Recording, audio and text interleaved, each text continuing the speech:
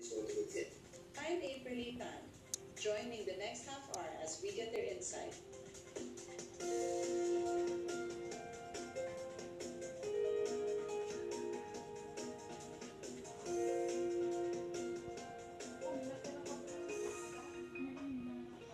The International Monetary Fund hikes its 2022 inflation forecast for both advanced and developing economies as the conflict between Russia and Ukraine threatens to further raise energy costs for many countries.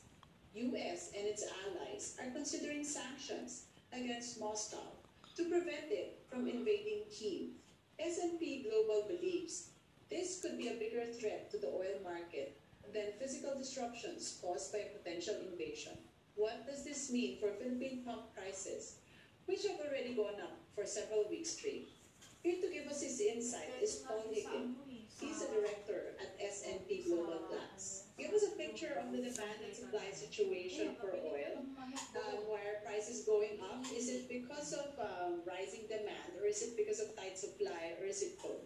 It is a combination of both. You've got to look at